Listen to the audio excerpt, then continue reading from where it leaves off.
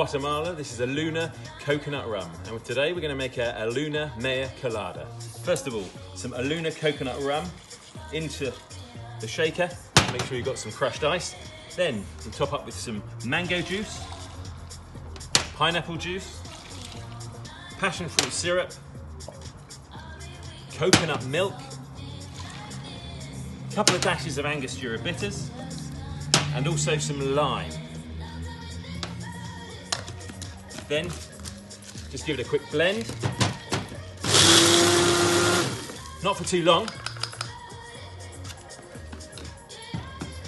And then we make sure we strain into your cocktail glass.